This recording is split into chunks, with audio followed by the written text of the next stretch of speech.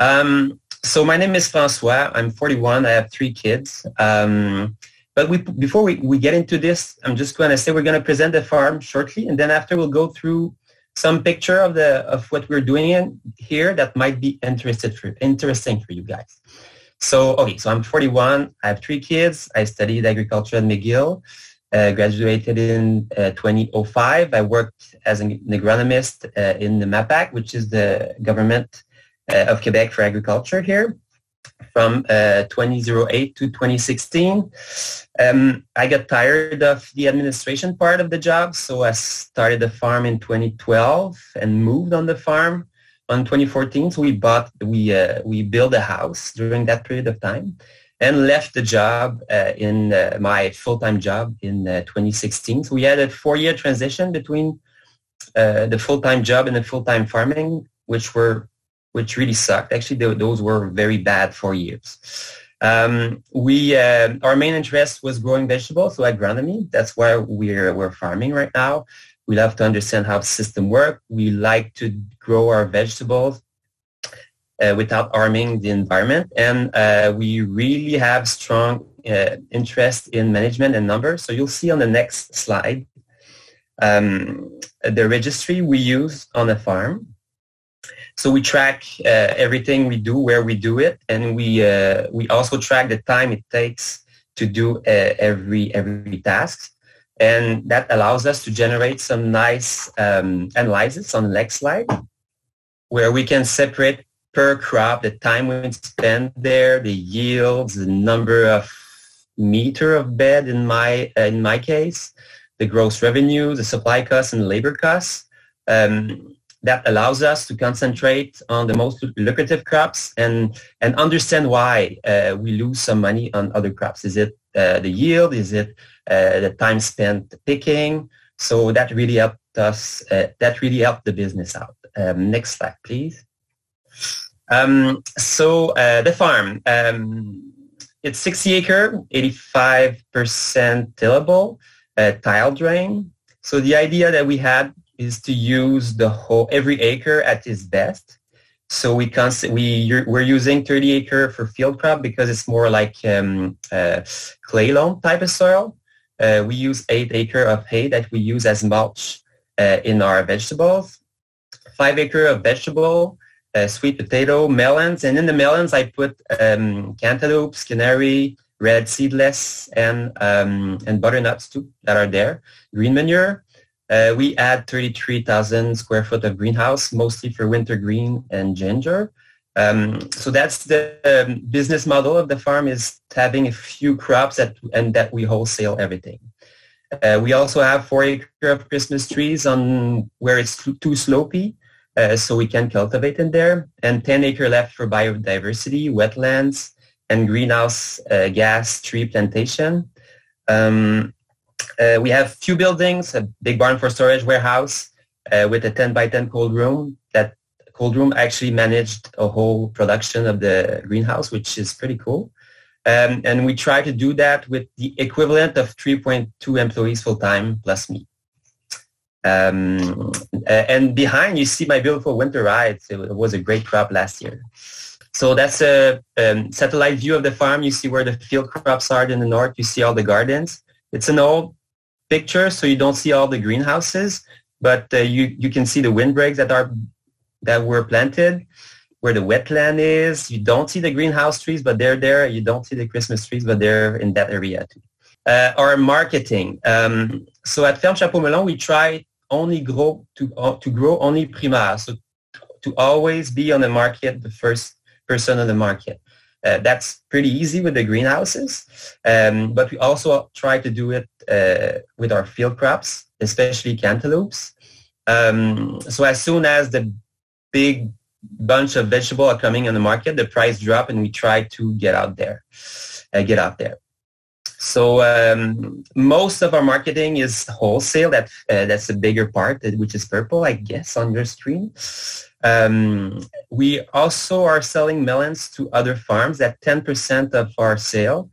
Mostly CSA's farm that don't want to break their head growing melons because it's heavy or it's tough or whatever. So we're very happy to provide melons to their clients. We're also member of the CAPE, which is a co-op that does winter basket in the Montreal region. We do something like 1,500 basket in the winter, and we're something like 15 producer. We all grow our own vegetable, and then we pool all these vegetables together to make baskets all winter. We do very little retail.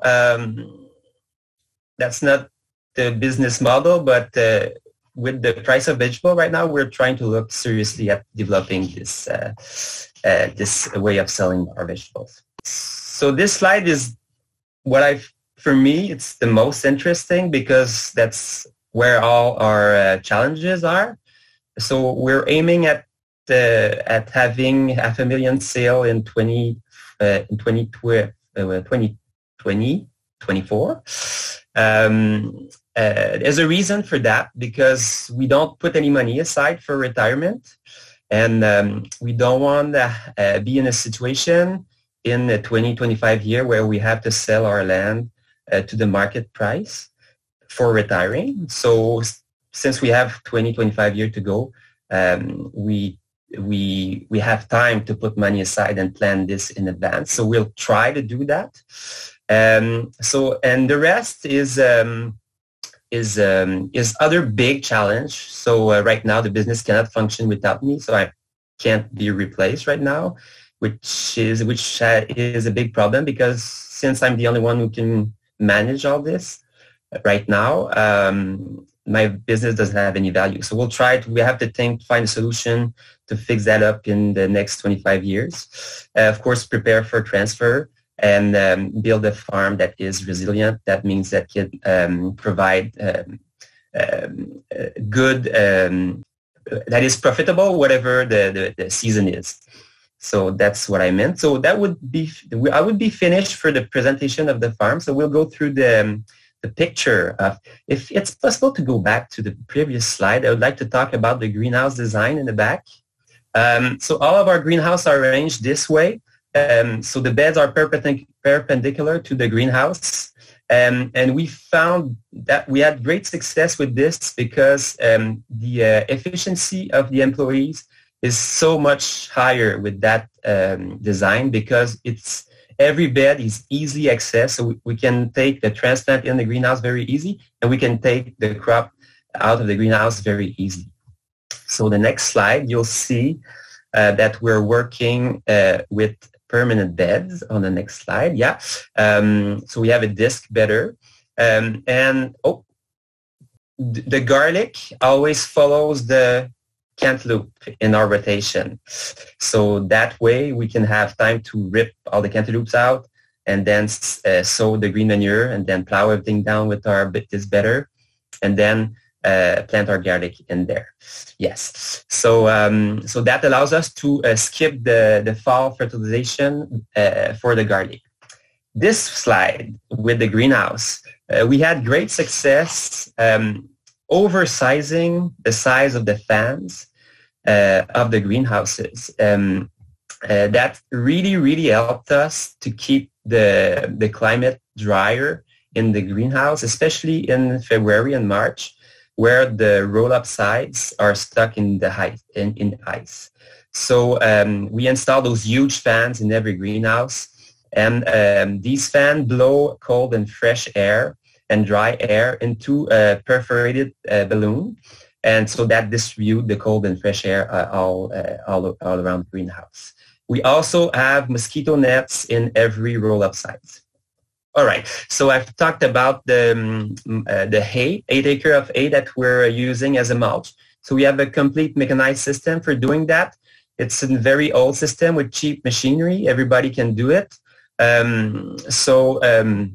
We hay bind the whole field. We chop with this machine and blow it in the wagon behind. Once the wagon is full, we take the chopper away, and then we put the wagon right behind the tractor and then drive through our alleys, unloading the wagon. So we added a chute there, so the hay drops in between the rows. And of course, the distance between the wheel of the wagon just fits our rows into the field. What's most important there is the timing for hay cutting. which always has to be done on the 2nd or 3rd of June here in Quebec at the farm. So that way you make sure you don't have wheat seed in your mulch. And that's great because you don't need to wait for 3 days good weather to do that. It can rain on it. It doesn't matter. You just use it as a mulch. So that's what it should look for at the farm. So that's where we're looking at. So you see the mulch. We also grow butternuts on plastic mulch, and we use transplants too. So we do that because we want to be the first on the market with butternuts. And it also allows us to cure the butternuts in the field, so we don't have to do it in the storage. Having buy a toolbar like this was a great investment for us because one machine can do many things. Machines are pretty expensive. They sit around 360 days a year. So the more you can use them, the better it is.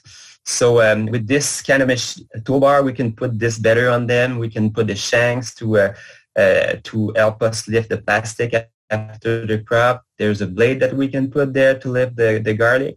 So one machine, multi-use, that was a good thing we did for sure. So there's two pictures here. One is because we had a lot of problems with crow and we solved this problem by hiring hunters that comes to the farm pretty much every day to look around and shoot the crows. We also added a fishing line on top of every row of our melon field that we want to harvest. So our rows are 165 feet long. So there's a post on every end and then a fishing line in between. So since the fishing line is translucent, the crows, they don't see it when they're high, and that when they're flying by, they go closer and then they see it at the last minute and they get scared. And so that keeps them away. And we also plant a trap crop of melon very far away where there's no hunting pressure. So these birds are pretty bright. So they quickly understand where they can feed on melon and where they can't feed on melon.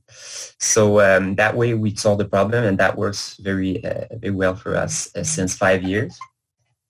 And we also grow sweet corn in our greenhouses. It only covers the variable cost of what we're doing for the sweet corn.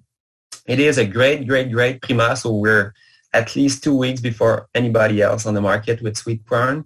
So that's great. Sweet corn are C4 plants. They really like the greenhouse climate. They just grow like crazy. And it's great for rotation also, and especially with the winter greens, like we're always stuck with spinach family and broccoli family plants. But having spinach in the summer just breaks the disease cycle and adds a lot of organic matter to our greenhouse. So I thought that was interesting anyway for you guys. Don't remember that we have mosquito nets, so there's no crows, no raccoons, and no butterflies that can feed on the corn and cause any trouble. So I guess I'm done. Great. Thanks so much. And do you have some time for questions? See if there are any. I have. Not much yet. That was wonderful, Francois. Thank you. Chris Callahan is just checking on the size of those huge fans, that they're 1.2 meters square. Yeah, is that? Yeah, Great. that's 4 feet. But what's most important is the cubic feet per minute that blows in. You can have different size fan, whatever. It's the speed and the number of cubic feet that can be sent in the greenhouse. I have a question. Where are you selling that sweet corn? Is that wholesale as well, or it's not that much, right? It's just one, or how many greenhouses do you have at one time? Is it enough to wholesale, or do you have to retail it? Yeah, it's enough to wholesale. We have between 3 and 4 greenhouses full of sweet corn in the summer, and we wholesale it through some small distributors who makes basket on the internet and sell and distribute it to door to door. So we have that kind of clientele in our marketing. So yeah, that's where we sell it. And along those lines, Andy's asking how you manage tillage after the sweet corn in the high tunnel. Yeah, so we bought a chopper, a small chopper with a Honda engine. So we cut the stalks very close to the ground, and then we chip it. So we leave the chips there. And usually we transplant lettuce after or something like this. So we try to do transplant right after a sweet corn, and we leave the stalk there. So, but we cut it very close to the ground. So usually there's not a big problem of doing that. And we have kind of many problem related to because we work our soil too much in the greenhouse because it's so rapid. There's so many rotations, so many crops. So we really reduced our tilling of our greenhouse soil. So working with transplants and stuff like this. Yeah. Tim Taylor is asking fishing line and crows is what he said. Yeah. So we put that fishing line on 2 posts and then put some tension on it so the fishing line doesn't lie on the crop. So our rows are 5 feet from each other. So there's one fishing line every 5 feet. So the crows, when they're high in the sky, they don't see them. So they just fly close to it and they see it at the last minute with the reflection of the sun and everything. And they get scared and they go away. Great. Okay, I think the caller from 703 can talk now. Hey, how's it going? This is Kyle from 1000 Stone Farm in Brookfield. Sorry, I couldn't type the question. I'm just curious about these fans. We have 4 greenhouses up top on our upper fields that each have 4 5,000 CFM fans in there.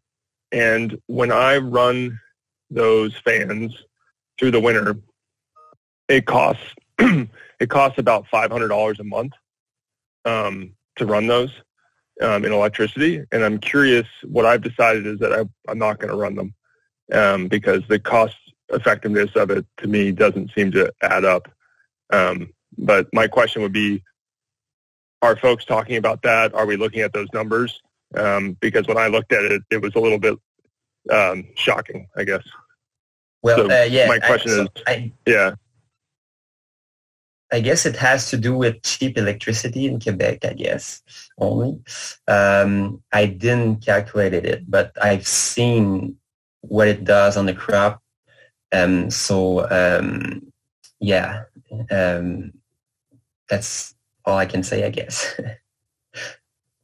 There's Chris put in a calculation there of cost in Quebec, which looks like 6 cents versus 14 cents for the same unit of power. So that may be part of the reason it works for you.